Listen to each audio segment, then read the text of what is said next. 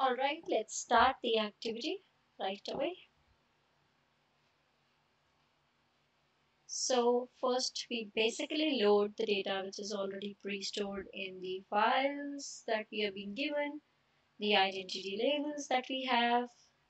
So we just stored them as list, and the list contains women, man, boys, he, she, father, sister, brother, and gender, queer, Hispanic, white, African American, Latino. So this is not that this is like a very broad list, and all these words might not occur in the data set, but you know, in the particular data set we will be looking at in this particular exercise. But again, I mean, if you are planning to explore more data sets as an advanced analysis, so this list might be handy there as well.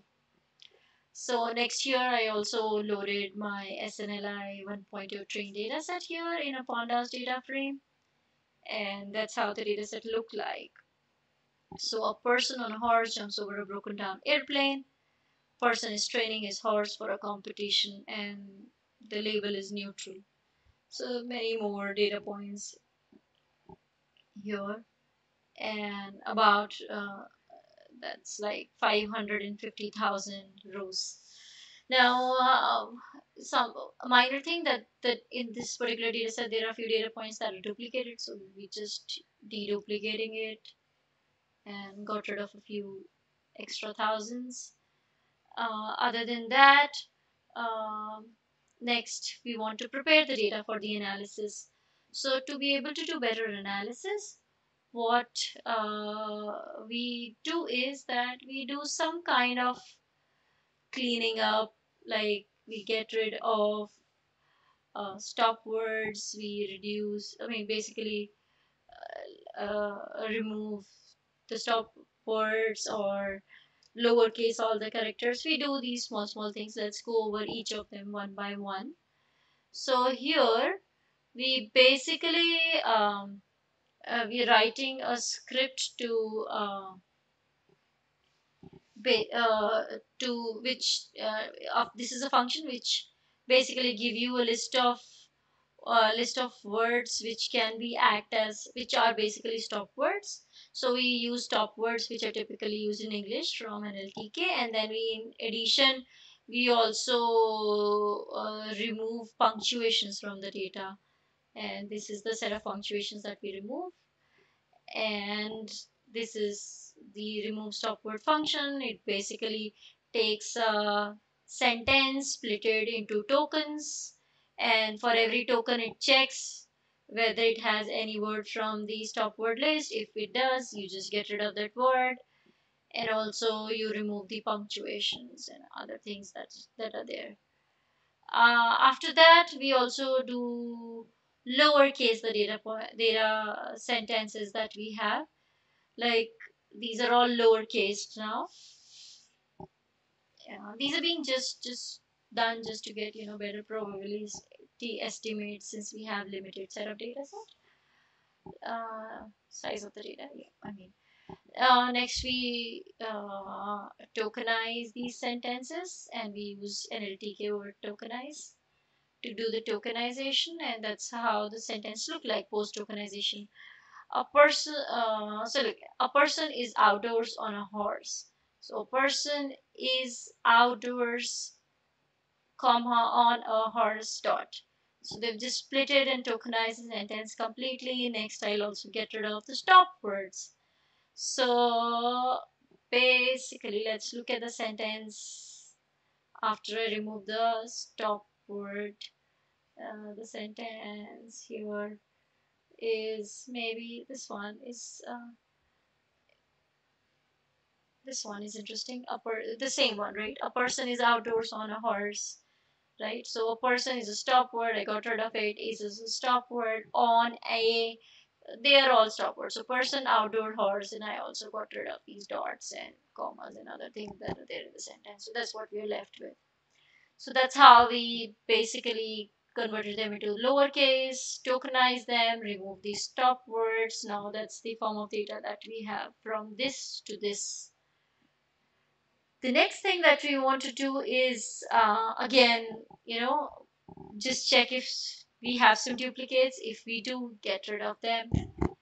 And next is computing the PMI score. For the PMI score, I need probability, the bigram probabilities of the word and the unigram probabilities of the word. So let's compute the unigram probabilities first. So here, what we are basically doing is that we just combining all of the corpus that we'll be considering, and then using counter to compute the frequency of every word seen in the sentence, every word seen in the corpus. And here I'm also printing the top 20 most common unigrams which are seen with the in the data set, like man, women, dog, black shirt, boy, girl. These are like the most common words used in the data set. Now after we've removed the stop words, of course, had we not done that, a lot of a dot, these things would have popped up, and they're not very interesting to look at. Hmm. Next is, I also do some cleaning, that we just discard the words which have frequency less than 15. And next, I need to compute the bigram probabilities. For bigram probability, there are two things that we can do. One is that when I'm looking at the bigram, I can treat combine sentence 1 and sentence 2 and treat that as one sentence. And so you'll have basically total 549,000 sentences. Or you can treat sentence 1 and sentence 2 independently, so you will have double of these number of sentences. So for now I'll just treat the two independently and try to and compute the bigram probabilities. So here that's exactly what I'm doing, and I compute the bigram probabilities here. So once you have that computed, I also want to get rid of the bigram pairs which have less than 10 frequency, because again that's not very interesting. Now let's revisit to our PMI matrix again. Now I have bigram probabilities and I have unigram probabilities. Now I just need to write a function which can compute the PMI score for me. So the function takes in first word, second word, and the unigram frequency and bigram frequency dictionary that we just created. So here it has just computed it has just computed probability of word 1, where you have unigram frequency of word 1 in the numerator, in denominator is total number of words unigrams that you have seen. Same way you can compute unigram probability of word 2, and then this is the bigram probability of word 1 comma word 2. You just have the frequency and you divide it by the number of bigrams that you've seen in the data set. That's it. Yeah, that's pretty much it. That's how we compute the PMI score. Once you have that, let me just print the identity labels just to revisit, what all I have and what all analysis I can do. Maybe, let's look, let's try to do basic male-female comparison and see if there is any difference in the kind of words that are typically associated to each of them. So, yeah, for that, I'll just quickly, this function basically what it does is it just, takes all the identity labels and compute PMI scores of all the unigrams that you've seen in the corpus, their PMI score with respect to the identity label that you have. And yeah, that's it. I mean, that way you just compute the PMI score, and we sorted the PMI scores. Yeah, that's what I've done here. So I'm using the functions here. I gave it a list of identity labels, kept on computing the PMI scores for all the words that occur in the corpus. And next, let's try to print the topmost words, top 20, sorted on the basis of the PMI score. Like for women, buys, ordered, gossiping, bikinis, man, it's refueling, own, steal, arguing, turban, and yeah, I mean, for boys it's playing, for girls it's cheerleading.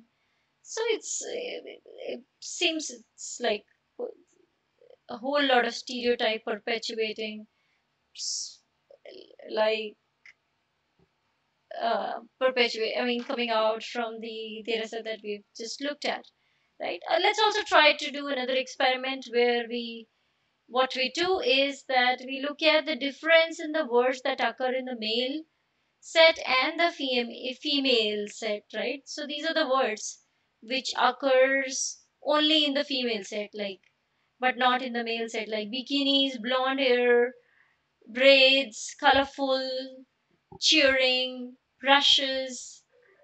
These are costumes, these are very unique to females only.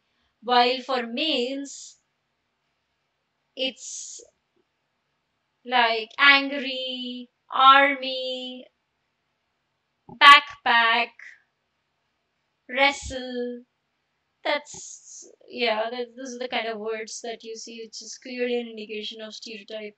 Again, I also wanted to look at some of the LGBT